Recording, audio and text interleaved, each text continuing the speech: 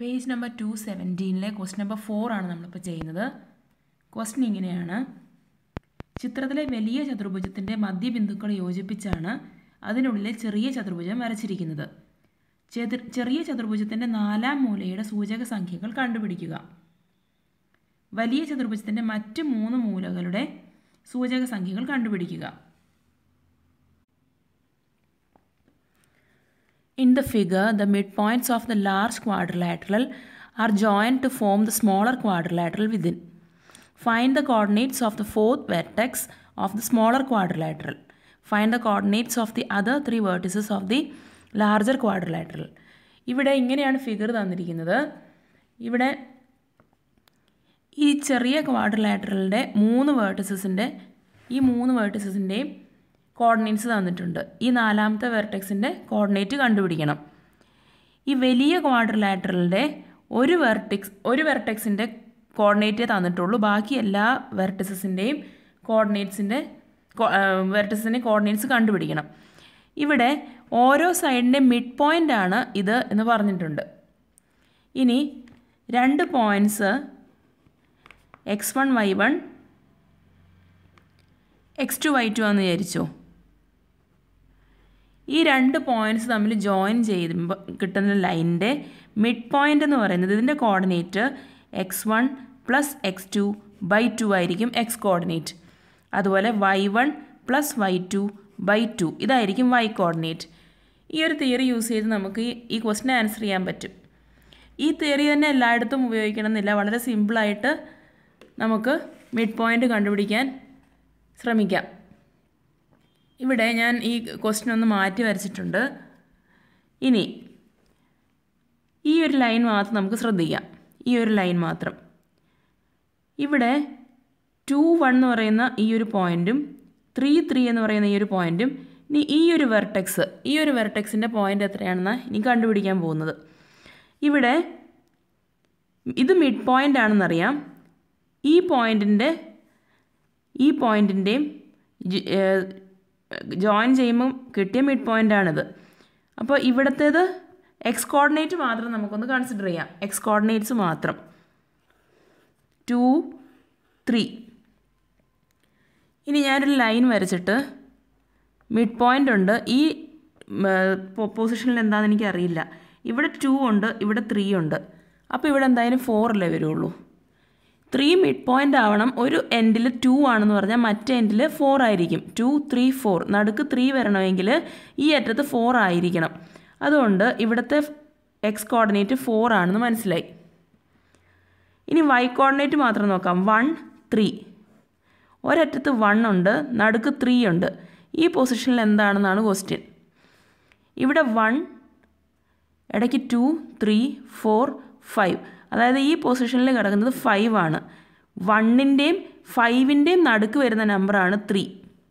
സംശയം ഉണ്ടെങ്കിൽ സ്കെയിൽ എടുത്ത് വെച്ച് നോക്കിയാൽ നമുക്കിത് ക്ലിയർ ആയിട്ട് മനസ്സിലാക്കാം. 1 5 ഈ 2 നമ്പേഴ്സിൻ്റെ ഇടയ്ക്ക് കിടക്കുന്ന നമ്പറാണ് 3. അതുകൊണ്ട് ഇവിടെ 3യും ഇവിടെ 1ഉം ഉണ്ടെങ്കിൽ ഈ ഒരു അറ്റത്ത് 5 ആയിരിക്കും. അങ്ങനെ ഈ ഒരു വെർട്ടെക്സിൻ്റെ കോർഡിനേറ്റ് 4 5 ആണെന്ന് മനസ്സിലായി. ഇനി ഇതേ രീതിയിൽ നമുക്ക് ഈ ഒരു വെർട്ടെക്സും കണ്ടുപിടിക്കാം.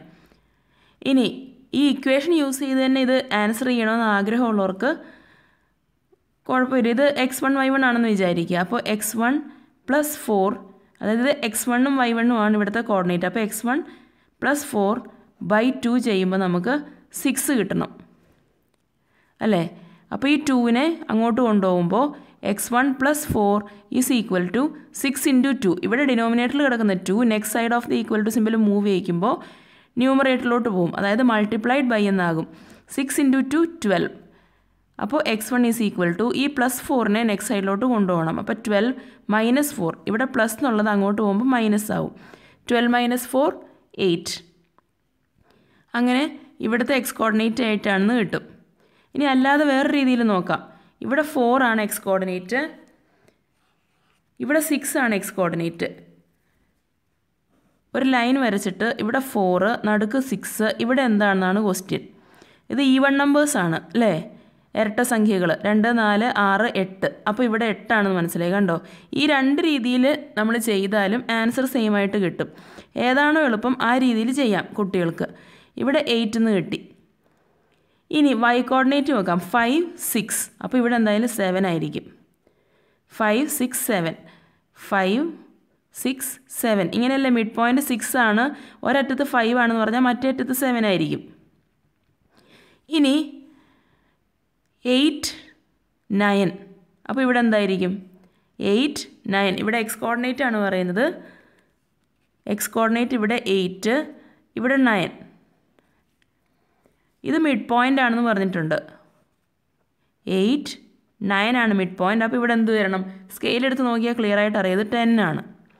അപ്പോൾ 9 മിഡ് പോയിൻ്റ് മധ്യബിന്ദു വരണമെന്നുണ്ടെങ്കിൽ 8ൻ്റെയും 10ൻ്റെയും ഇടയ്ക്കാണ് അത് കിടക്കുന്നത്. ഒരു സൈഡിൽ 8 ആണെന്ന് അവർ പറഞ്ഞിട്ടുണ്ട്. കണ്ടോ, 8, 9, പിന്നെ വരുന്നത് 10.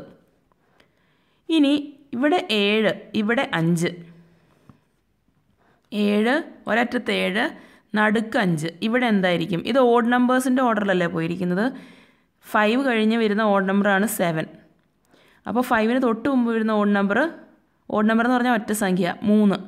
3, 5, 7. അപ്പോൾ ഇത് 3 ആണെന്ന് മനസ്സിലായി. ഇവിടെ വരുന്ന y കോർഡിനേറ്റ് 3 ആണ്. ഈ രീതിയിൽ ചിന്തിക്കുന്നതായിരിക്കും കൂടുതൽ എളുപ്പം എന്ന് തോന്നി. അതുകൊണ്ടാണ് ഈ ഇക്വേഷൻ വെച്ച് വേണമെങ്കിലും ഇത് ചെയ്യാം. ഇനി ഈ രണ്ട് നമ്പറുകളുടെ മിഡ് പോയിൻ്റ് ആണ് ഇവിടെ കിടക്കുന്നത്. ഈ രണ്ട് കോർഡിനേറ്റ്സിൻ്റെ മിഡ് പോയിൻ്റ്. ഇവിടെ നമുക്ക് ഈ ഇക്വേഷൻ യൂസ് ചെയ്യാം. x1 എന്ന് പറയുന്നത് 2, x2 എന്ന് പറയുന്നത് 10. 2 + 10/2, അതായത് 12/2. 12/2 എന്ന് പറഞ്ഞാൽ 12നെ 2 കൊണ്ട് ഹരിക്കുമ്പോൾ 6. ഇവിടെ 6 എന്ന് കിട്ടി. ഇവിടെ 1, ഇവിടെ 3. 1 + 3/2. 1 + 3, 4. 4/2, 2. 4നെ 2 കൊണ്ട് ഹരിക്കുമ്പോൾ 2. അങ്ങനെ ഈ കോർഡിനേറ്റ് 6, 2 ആണെന്നും കിട്ടി. ഇപ്പോൾ നമുക്ക് ഈ ക്വസ്റ്റ്യനിൽ ചോദിച്ച എല്ലാ പോയിൻറ്റ്സിൻ്റെയും കോർഡിനേറ്റ്സ് കിട്ടിയിട്ടുണ്ട്. x1 + x2/2, y1 + y1/2. ആ ഇക്വേഷൻ യൂസ് ചെയ്തും ചെയ്യാം, അല്ലാതെ ലോജിക്കലായിട്ട് തിങ്ക് ചെയ്ത് നമുക്ക് ഈ ക്വസ്റ്റ്യൻ്റെ ആൻസർ കണ്ടുപിടിക്കാൻ പറ്റും.